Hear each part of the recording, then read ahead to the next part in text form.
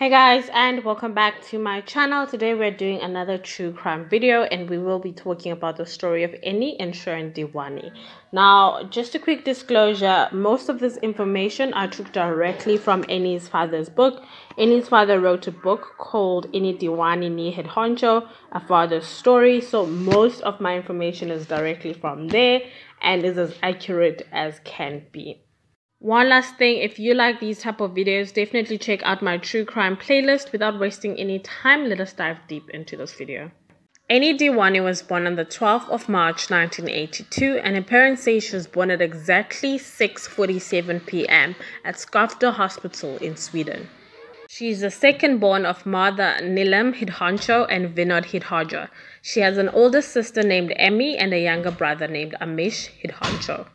They're a very close family that lived in a small town of Sweden called Mariestad. She was a true definition of a small town girl with big dreams. Emmy went to a local primary school called Fletiga Lesson Primary School with her sister, and she also completed her A's and O levels in Voska School in Mariestad. Now those are equivalent to your matric. After completing her A's and O levels, Amy decided to move away from Mariestad and moved about 5 hours away from her home, and she would start her university career. Her father mentions that during the 4 years as a student, she changed courses from electric engineering to studying innovation engineering at the University of Hull. Her father says that during this time they worried a lot about her, and he'd normally drive down to the university to see her because she had never been away from home for so long. In 2006, Nilam, her mother, was diagnosed with stomach cancer, and Amy would drop everything and she decided to dedicate a whole year to helping her mother get back to health. After completing her tertiary education, Amy decided to move to London instead of going back to Mariestad. She moved in with her favorite cousin Sneh, who was just a year older than her, so they really got along. She got a job at an electronics company called Ericsson in Stockholm, and things were really looking up for Annie. She expressed how she loved the freedom of the capital city and the opportunities that it gave her. On the 27th of November 2009, it was Annie's mother's 58th birthday. Now everyone was back at home in Mariestad, and Annie had brought back a young man called Shrien. It was their first time meeting Shrien, but they actually knew about him. Vinod, who is Annie's father, explains that in Indian families, normally there's a designated aunt somewhere along the ranks whose job is to find suitable partners for the youngsters. Now, though they hate to call it arranged marriages, but it's just a nudge in the right direction, and that is what happened between Annie and Shrien. Annie's father says that Shrien made a great impression when he entered the room. He bowed down and touched his wife's feet. Now, Vinod says that touching the feet in their culture is a sign of love and respect and actually a request for the blessings. So Vinod loved this and he was intrigued by the whole relationship, but he decided that he won't be asking the young man too many questions because the relationship was fairly new. So besides Shrien making a great impression on Annie's parents, there's just one off thing that he remembers from the party, and that was Annie was trying to get close to Shrien a lot by leaning into him and sitting cozy next to him, and Shrien would literally seem like he is just not being responsive to it or distinctively pushing her away. And he said that he thought that this was maybe because Shrien wanted to be respectful towards Annie's parents. So although it was weird and a little bit off-putting, but he put it off as if Shrien was just trying to be respectful. A month later, Annie was back in Mariestad again, and this time it was Christmas, and basically Annie's mother and father asked her how things were going with Shrien, and Annie would say they're going really well. And Vinod really remembers thinking this is good news to them because at this time, Annie was 27 years old and they really wanted her to get married. Soon after Annie had told her parents about this, Prakash, and Prakash is Shrien's father, called the house and introduced himself and told Annie's father about himself and their prestigious family, and basically sold his son to the Hidhanchos. Vinod was very impressed about this phone call, and it proved that things were really getting serious, and he really loved that for his child. Lo and behold, a few months later, Annie called her parents and basically told them that she is engaged, and they were ecstatic. Told them how Shrien had actually flew her off to Paris and presented her with the beautiful diamond ring at the Ritz Hotel after dinner. And Annie's cousin Snare had actually assisted Shrien plan the whole thing, from buying her a Karen Millan dress and Christian Dior shoes. Because Shrien called me and said, I want to surprise Annie. I want to propose to her. And I said, okay, I'm not going to tell Annie. For the first time in my whole life, I didn't. And he booked a private plane. She understood that he was going to take her somewhere, but she didn't know where. So when they arrived to Paris, and then they went to Hotel Ritz, the food came out, and she was waiting for the ring. And I remember she told me that the ring never came. But in the end, instead of having the dessert, the ring was in the silver plate. She seemed happy about the engagement for a while, but started to share her doubts with her sister and her cousin Snare, and mentioned that they have never ever been intimate, and every time she had tried, he would basically push her or rub her off. Personally, I think it was quite strange, because even if a guy says that he doesn't want to have sex before marriage, it would... You'd kind of think it's strange. Annie also mentioned this to her father, but like all fathers would say, he basically said that he's proud of Shrien, and actually that's very respectable of him. Papa, Shrien is saying like this. I said, you should be very proud of that. I'm very proud of that. What a nice boy. He believes in Hindu culture, and of course I felt, and I commented on that to my daughter. Well, she's born and brought up in Sweden, and she would find that funny, but according to Hindu culture and this thing, it gives a respect to the boy. As time went on, though, Annie would add more things to the list of things she did not like about Shrien. She said that Shrien was acting like a Hitler. He was controlling, to the extent of asking her to provide him with a monthly Excel spreadsheet of her spendings. Annie's father found out about this. He was taken aback, because Annie was not an overspender, though she came from a wealthy family, but she was not spoiled. Plus, what happened to the pure and simple romance? Why would you ask to monitor your wife-to-be, a person you just literally got engaged to? Despite the misgivings about the whole relationship, the wedding planning went on. They decided they wanted a Hindi wedding in India, which would be followed by a registered official ceremony later on to make it official in the United Kingdom.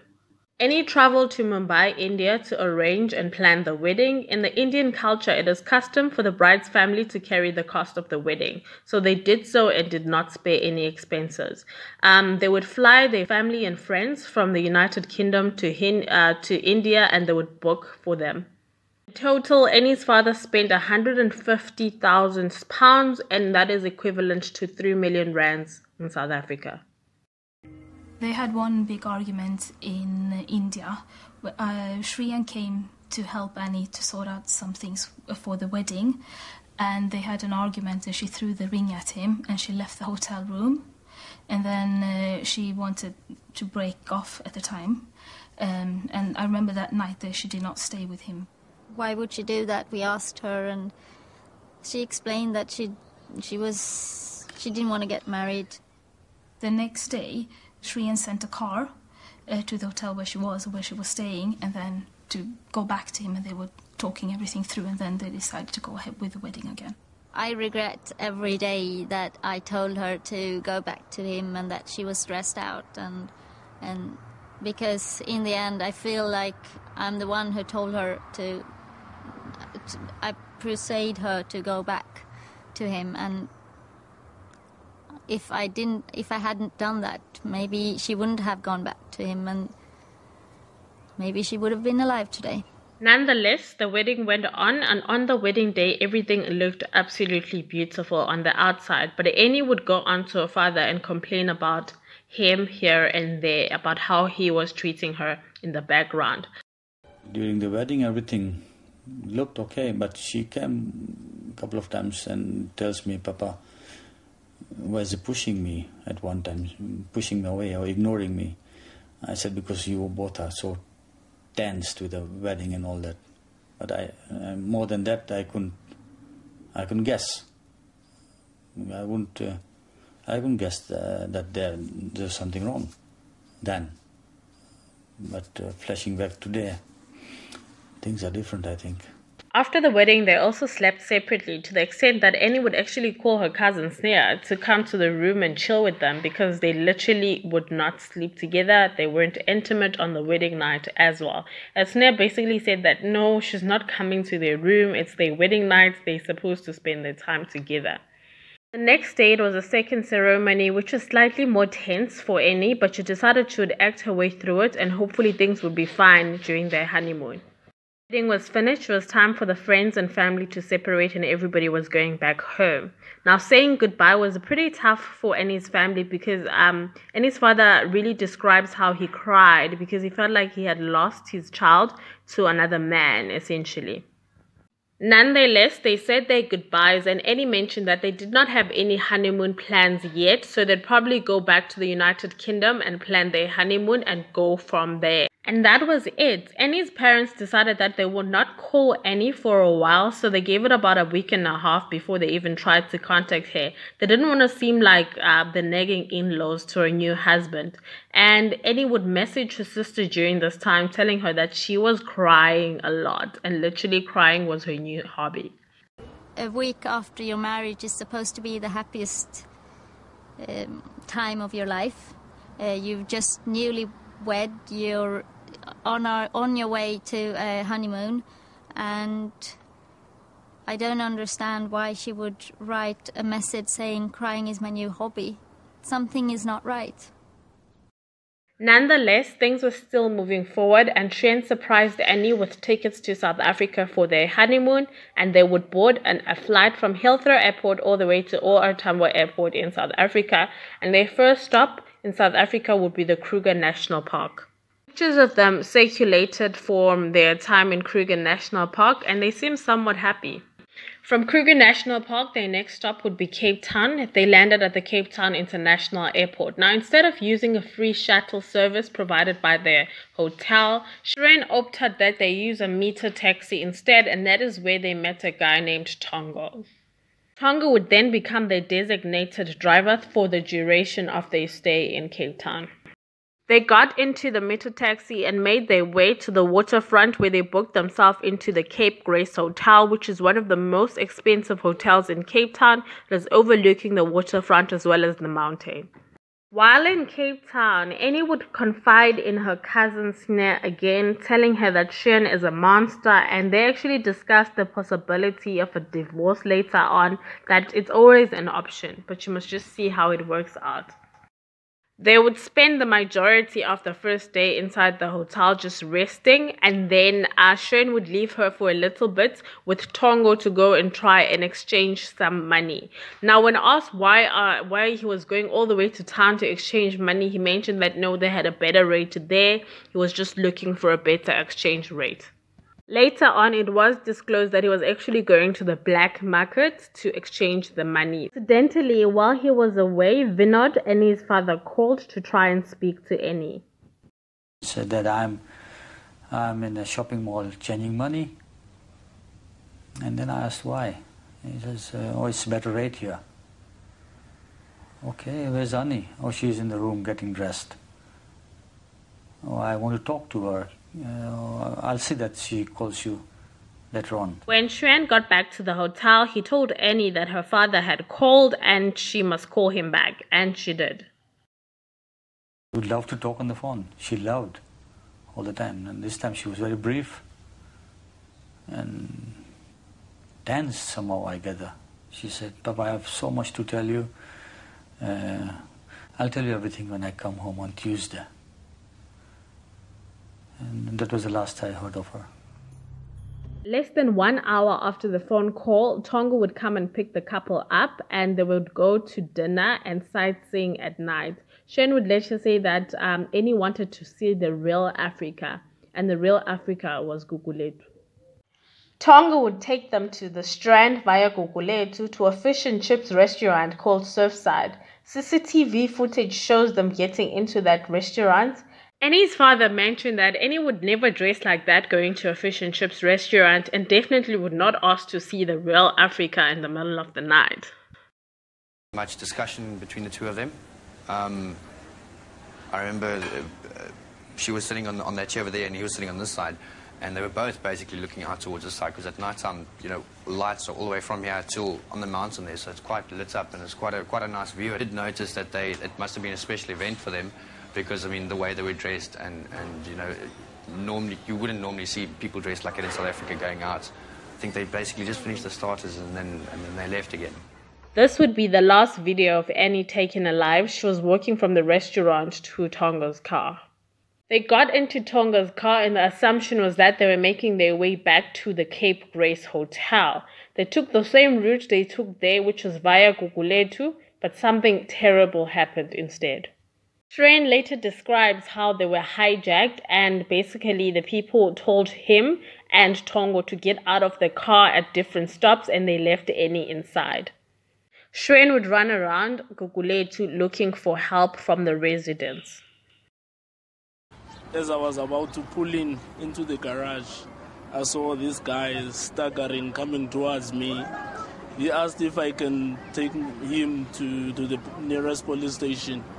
I could tell from his voice that he has been crying. He was neatly dressed. He had a suit on and some nice colorful shirt underneath. People have been asking me whether he seemed to have been in a fight or something, but I just saw the neatly dressed guy. But by the sound of his voice, he seemed to have been in shock, you know. So, but the dress code, he was like neat and all. The next morning, unfortunately, the police would find Annie's body. She had been killed by a single bullet to the neck. Shrien called Annie's father and told him the news, and he took the very first flight to South Africa. Fernand got to Cape Town and he said when he got there, Shrien was not acting like someone who was grieving. He was always on his laptop and he didn't cry much. But he thought to himself maybe he's crying in private or that really people take shock differently. They sorted out the logistics regarding Annie's body and a few days later the body was released and they were allowed to fly back to the United Kingdom. Now the days leading up to the funeral, Shrien was acting stranger and stranger by the day. Annie's body was lying there and we were going to do the makeup and he wanted to put on bangles on her and the body is swollen, so he was squeezing the bangles on her hand. And then he asked the funeral parlor guy for some oil, and I said, don't put on the bangles because you're hurting her. And then he just dropped her hand really rough.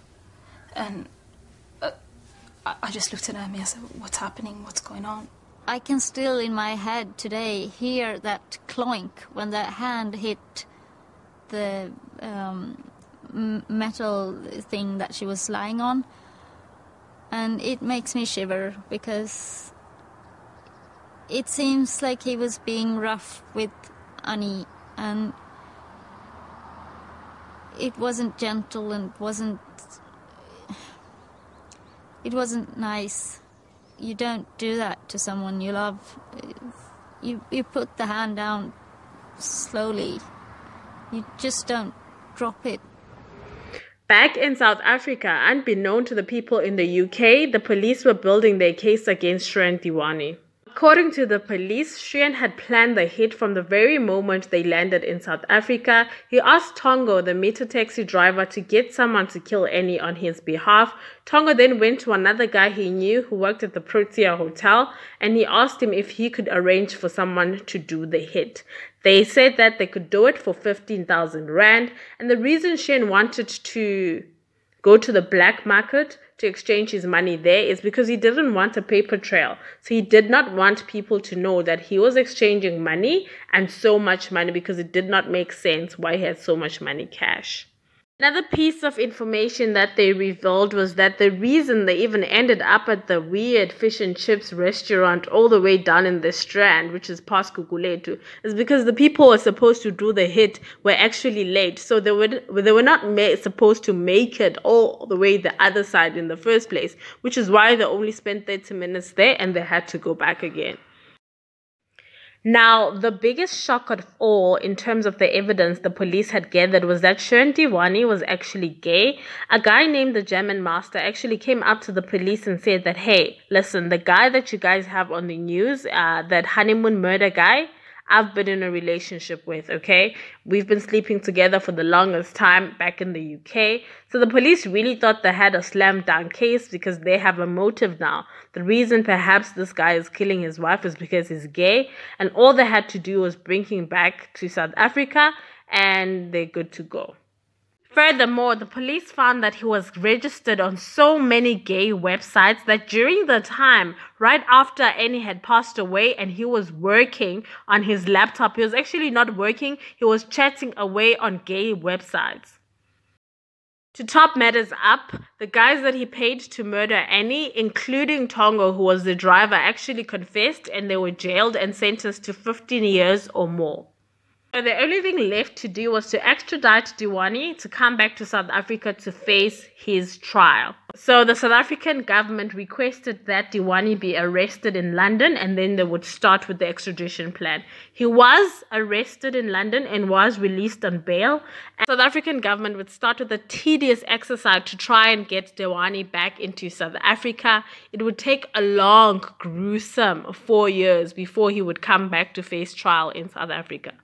The trial started in October of 2014, but before the trial started, Shrien said he had something that he wanted to get off his chest, and he proceeded to speak via his lawyer saying that, I consider myself to be bisexual. My sexual relations with men were mostly physical experiences or email chats with people I met online or in clubs, including prostitutes such as Leotard Laser and the German Master. Now, in a few short words, literally, Shrien had debunked and killed the prostitution's case because they were relying on him denying that he's gay. So their whole case was based on the fact that this guy is gay and he's hiding it. And the long and the short of it would be that Shrien was acquitted at the end of 2014 and he'd go back to the United Kingdom. In 2018, he started posting pictures of himself and his boyfriend on his social media account and is living openly as a gay man. And that is the end of the video, you guys. Thank you so much for watching. Please remember to like, comment, and subscribe. And if you like these type of videos, definitely check out my playlist for true crime videos. Thank you again for watching. Bye.